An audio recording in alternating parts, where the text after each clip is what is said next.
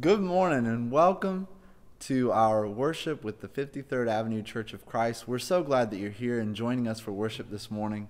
Wherever you may be and however you may be getting together this morning, we are thankful that you're taking time to worship our Lord today.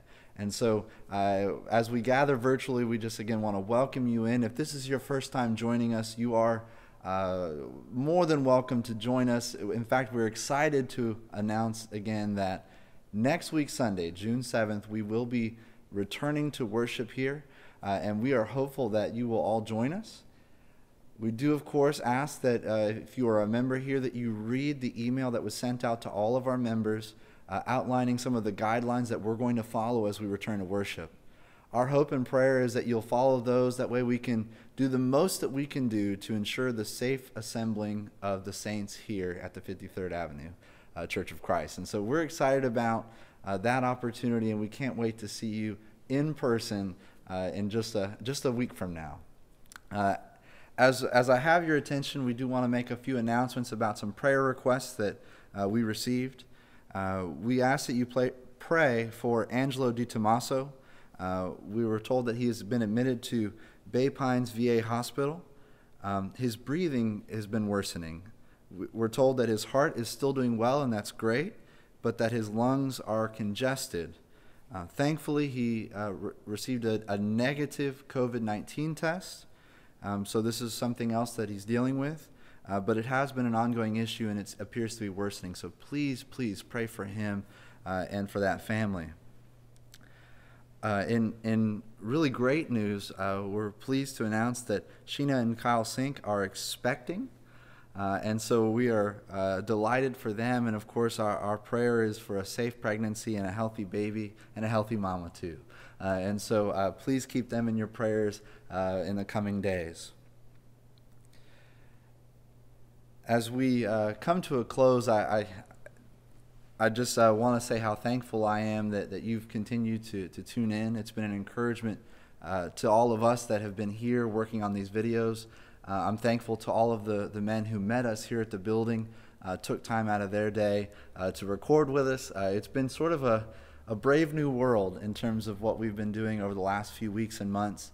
And I am certainly thankful for all the sacrifices that you all have made. And I look forward to the renewal of our fellowship in person in very short order. Let's have a prayer as we enter into our time of worship together. Father, Almighty God, we just thank you so much that you are the God that is with us. Where two or three are present, we know that our God is there. And what an amazing thing. Father, it's been so different for us over the last few months as we've been apart from one another. As things have been weighing on us beyond that, as there's been fears for physical health, as there's been fear for economic well-being. And Father, I know that some of these things are not going away. While there may be some improvement, those are going to be ongoing challenges for us and for this family. Father, but I am excited as well that we get the opportunity, hopefully, Father, safely to return together. Our prayer is that you would continue to watch over us in this time.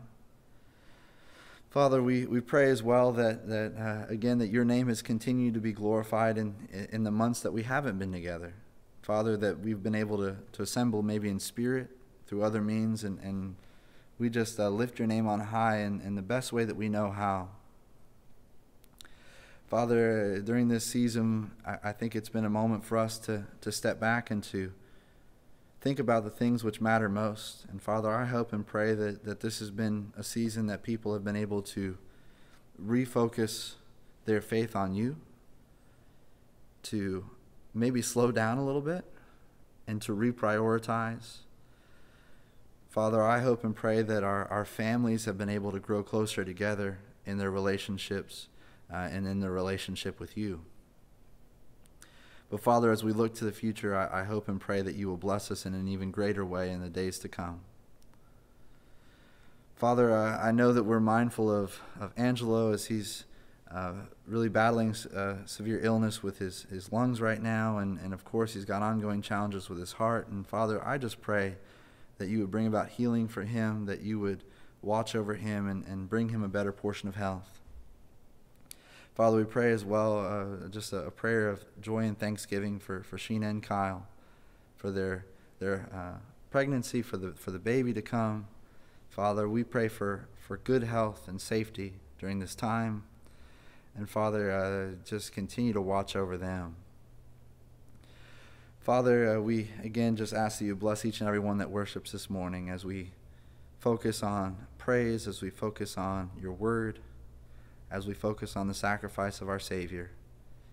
Father, bless us in this time, and glory to your name above all. Father, we thank you in Jesus' name. Amen.